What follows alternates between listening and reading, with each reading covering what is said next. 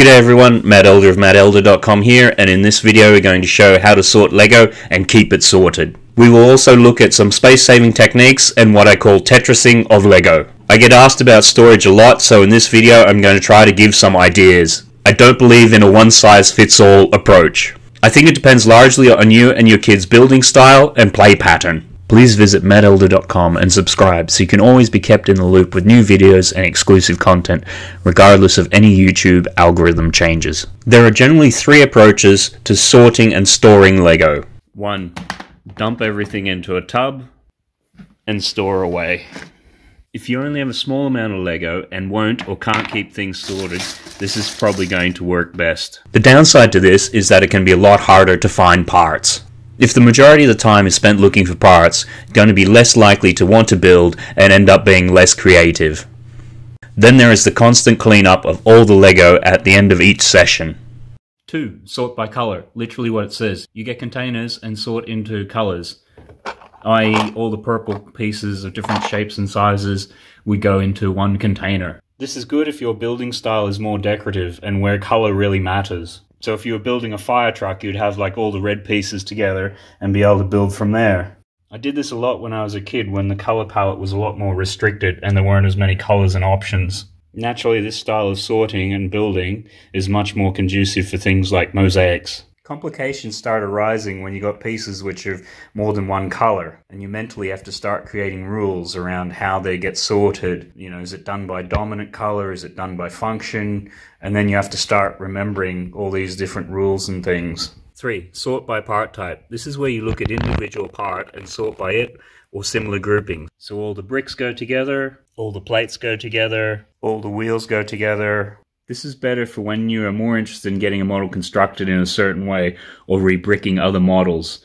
Ideally, everything would be of the same color, but with limited parts, you substitute as best as you can. We mainly do the third style with sorting by type, with subsorting by color, and having a bit of a temporary building and dumping ground, so we'll focus on this more. Originally, the kids did build models and have a large tub to store it in. This very quickly became problematic, as when they were playing with models, they might start to lose bits. Everything would get dumped into the tub and not really played with again. It also didn't encourage them to pull it apart and build other models with it. Thus we went for the approach to sort everything into drawers and then put labels on the drawers. There'll be an affiliate link around the video for these Von House drawers. We get a small commission from each sale and it massively helps support the channel and delivering these free videos. Here is a quick unboxing of one of the Von House 44 drawers so you can see what you get. They are really storage for trades, for screws, nails, and bits and pieces. In America, I think something similar is these Arco Mills drawers. For me, I personally prefer the Von House, as these drawers only have all 64 drawers being small, whereas the Von House will have 32 of the smaller drawers and then 12 of the larger drawers. I just think that provides a bit more flexibility. We've seen some Americans use these Sterilite drawers, which generally aren't for sale in Europe. I did manage to get some medium-sized ones at a clearance sale once, but otherwise they're prohibitively expensive. They are quite nice, and they do stack reasonably well. The thing I don't like about them is that the drawers don't actually come out. So later on, if you're sorting and rearranging, you can't really take the drawers out from this one and say go and swap it over into this one. So you'd have to take everything out of here, dump the contents of this into that one, then move it over there, which might not sound like much, but if you're doing that a lot, that becomes a real pain. And even if I just wanted to take a drawer out of parts to go and work on it or take it somewhere, I can't actually do it because it's in the unit. So that aspect really isn't appealing. We like these 44 drawer models because you have a mixture of really small drawers and larger drawers. So it gives you an option to fit really small Lego pieces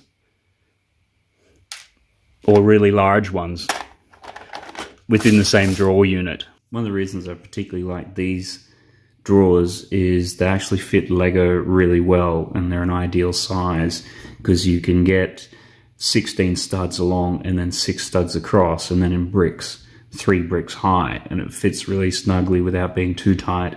So these are, 2x8 bricks. So I've got two in the back, then 2 on top. I'm just dropping a couple in, so it gives you 6 studs wides.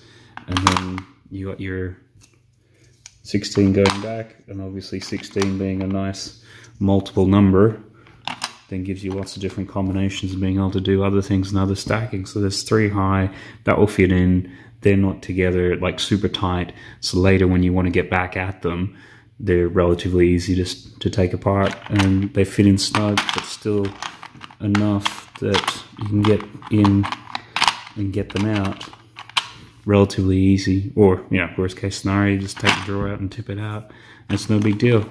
And it's nice because the drawer, when it's got in the unit itself, the 2 little teeth at the back and the runners, so you just got to get them to the end, angle them up and pop them out like that, so they don't slip everywhere otherwise.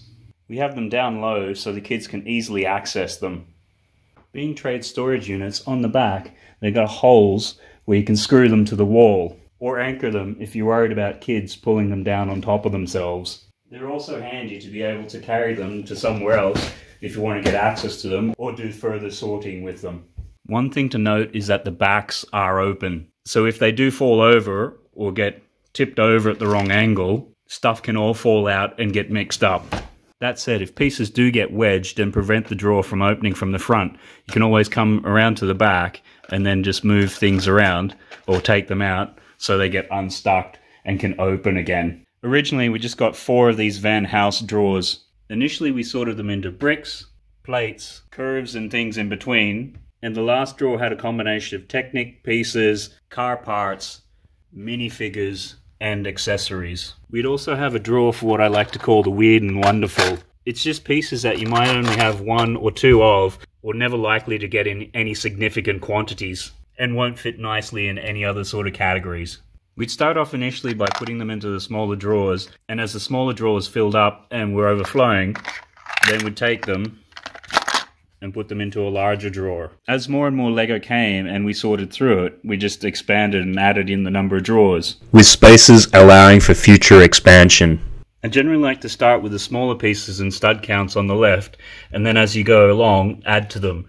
So you start off here with 1x1s, then 1x2s, 2x2s, 2x3s, and so forth. And then as you go down, you can also add, so this is a 2x4, and then down here you got 4x6s, and then 6x6s. So then it's really easy to remember as your stud count increases that you're generally going left to right, and then sometimes down as well. One thing that you run into pretty quickly with Lego is running out of space. These are 2 2x4 drawers which will be at least full and overflowing. But to optimize space, I like to go through, and I just call it a Tetrising process, trying to get as many of the pieces in a nice snug fit so they can take up the minimal amount of space so you can make the most effective use of space that you have. So we can sort of see at the moment this drawer is completely full, and you wouldn't be able to get any more in because it won't close, and then we've still got some left over here. But then we do have on other models which are currently being made lots more pieces. Here's just a base of a little peacock thing one of the boys has made, and you've still got lots of 2x4s around the outsides of that there. So you just want to make it so that there's plenty of excess capacity that can be used up and use space in a really efficient way. So go through and quickly do a little Tetrising process, and you should be able to get everything into this drawer and still have some space left over. Let's see how we go.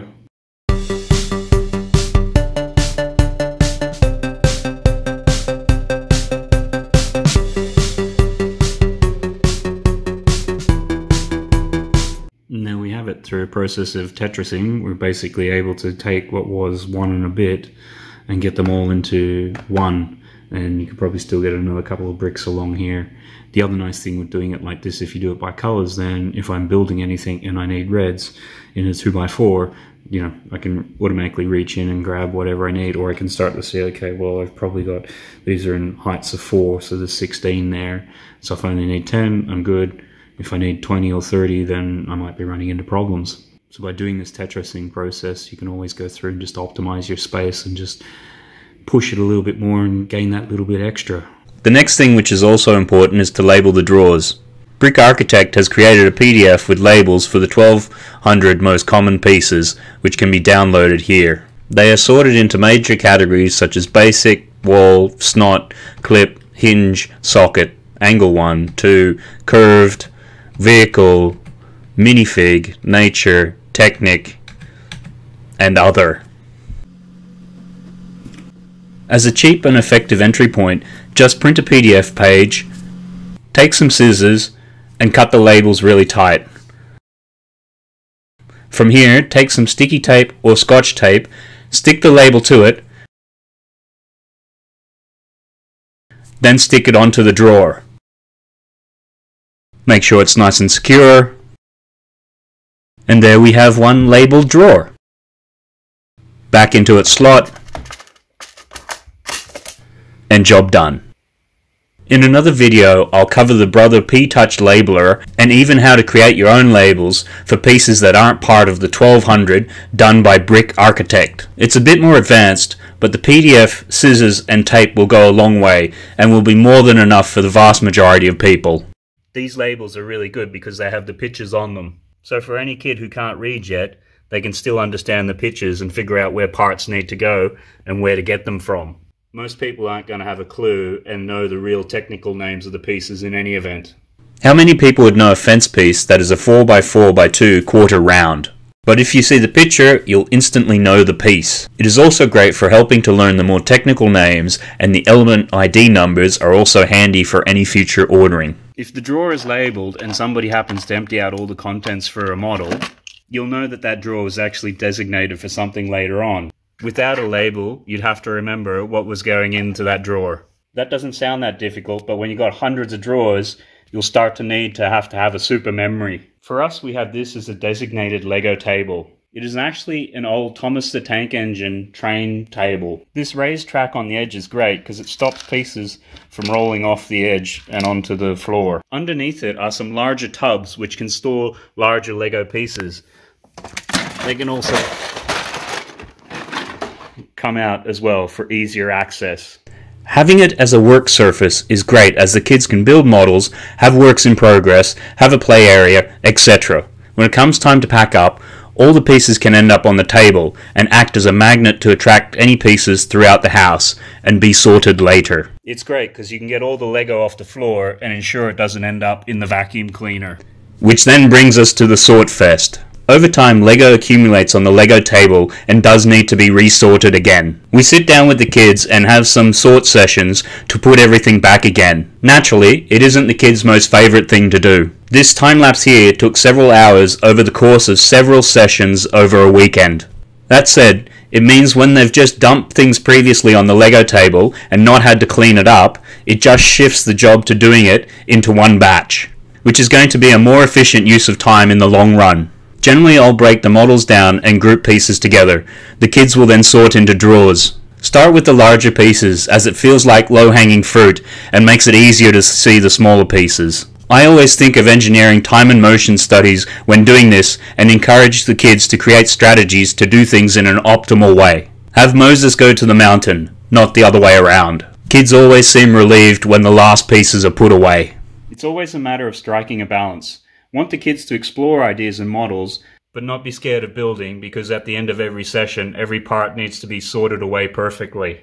They also take pride of having a clean Lego table at the end of every sort session. We think the key is a combination of a dedicated Lego table and sort fest. We know some others who have the drawers, taken the time to do the initial sort and create labels. But very quickly Lego ends up everywhere else and the drawers not being effective and seeming like a waste of time and undoing all the hard work to put together initially. The key seems to be the table and sort fest. Over time do have some sorted by colour as well, a hangover from the dinosaur and jack-o'-lantern pumpkin projects. Click around the video for free instructions and time-lapse videos on these Lego builds. I know others who use these really useful storage boxes which seem really strong and sturdy for stacking purposes. I haven't looked into them too much, so don't know what sort of tray inserts they have, which for me would be key to sorting. I think for storing larger items they'd work really well, but the downside might not be having quick and easy access if these are stacked on top, and the only way to get at them is to unstack them. Here we have sorted over 1,000 different part types, all of which can easily be accessed in seconds, and you don't have to play musical boxes with anything. As I've been going along recently and sorting out some technique, I like to create one of these weird and wonderful drawers where you sort of put all the pieces which don't quite neatly fit within quantities elsewhere, and then over time you notice that you actually start building up enough to create their own separate drawer. I like to leave the spaces so it allows for future expansion for instances like this. So you can just come along, pop in the new drawer, pop in the new label, which is going to be a 6-tooth small sprocket, which I've been able to print out. Get the back tape off there. There we go. Putting that on there, labels on there, and then just go through weird and wonderful drawer, pick out all these sprockets.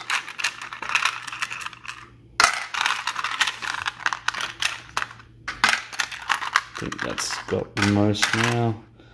So the ones which are left are now just, I think there's the other sorts of circles and fan blades and things like that.